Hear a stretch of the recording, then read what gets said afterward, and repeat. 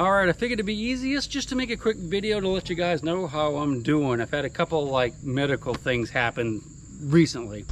The last one was a beaver attacked me when I was in the river a few days ago. Came up from behind and never saw it coming. Grabbed a hold of me and just started biting me like crazy. I went ahead and killed it, and as it turned out, it had rabies. 100% had rabies. I took it to the health department and they tested it.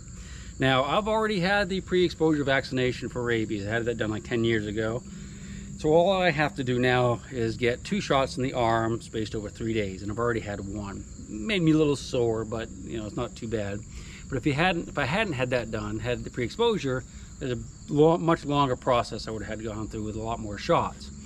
Now, I just want to tell you, anytime you're out and you get bitten by a wild animal, a mammal, especially if it's a raccoon, fox, or bat, but any other mammals included, be careful about rabies, because rabies is out there, at least you know in the United States. I don't think you have it in Great Britain, but it's all over the world.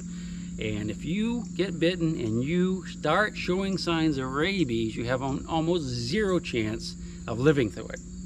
Up until 2003, no one had ever lived through rabies that we know of. Now, since then, there's been like a dozen people who have lived through it, because the doctors put you in a coma and do a bunch of stuff, okay? But out of that dozen people that have lived through rabies now, 59,000 people every year die of it. 59,000. So in other parts of the world, it's really, really rampant. So it's a serious disease and you need to take it seriously. So if you do ever get bitten by any type of warm-blooded animal, call your health department or your doctor and let them know, and let them make a decision about getting the rabies not vaccination, but the rabies shots. It's a very serious disease.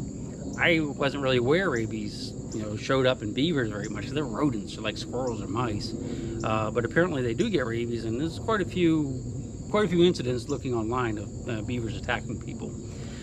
So that's one. Should be good to go on that.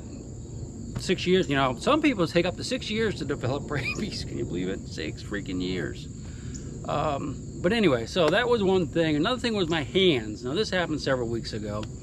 In one of my videos, my hands were like all shrunken up, and it was like there was no meat on them. It was like being in water and how your fingertips shrink up like. It was like that times 100, and it hurt. Come to find out what it was is that earlier in that day, I had been working on my brakes on the Chigg rig here, replacing the calipers, and I was covered with brake fluid because I didn't wear gloves. And apparently the brake fluid does something to your skin when you are submerge your hands in water afterwards, it sucks like the moisture out of your hands or something, out of your skin. I'm not exactly sure how it happens, but that's what it was from. It's from having my hands covered in brake fluid for a couple hours, and then being in the water for a couple hours, and it was really scary. I mean, most people said, it just looks normal. It wasn't normal, trust me. It was really kind of weird, but that's all it was. All right, so we had the rabies. Fine with that, fine with my hands. Almost got hit by lightning not too long ago, a couple of days ago. I was out on the river. I was actually scuba diving. In fact, the video is going to be coming out real soon.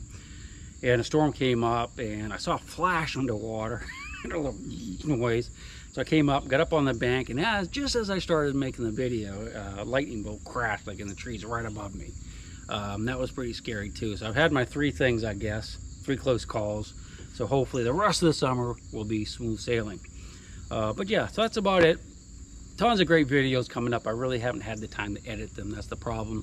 This time of year, I got to get in the river as much as I possibly can because the season is so short. In fact, it's mid-August now, so by mid-September, it's going to be getting too cold to enjoy it. I mean, I can still go, but it won't be fun because it'd be cold. Yeah, so that's about it. I mean, I'm doing well. I got the Chigg rig packed. I'm ready to go traveling and make some cool videos all over the country. I don't know where I'm going to end up, but hopefully they'll get on the road. Maybe not all over the country just yet. I'll probably just stay on the East Coast for right now since it's nice and warm and summery here. But lots of good videos coming. A lot of them to edit yet, but they're coming, I promise. Thanks for joining me, and sorry I did not jump on a video earlier about my hands. I did make a bunch of comments, answered a bunch of people's questions in the comment sections, saying I was okay, but I know no one reads those things. So, but all is well. We'll see you on the next one. Great video coming tomorrow night. I think it's a lightning video, in fact. We'll see you then, I hope. My big round baby, and I'll rock you until I go to sleep. She'll shake the coins from your pocket, take your gold chain and your locket. Mother Earth has no sympathy. She'll take the ring from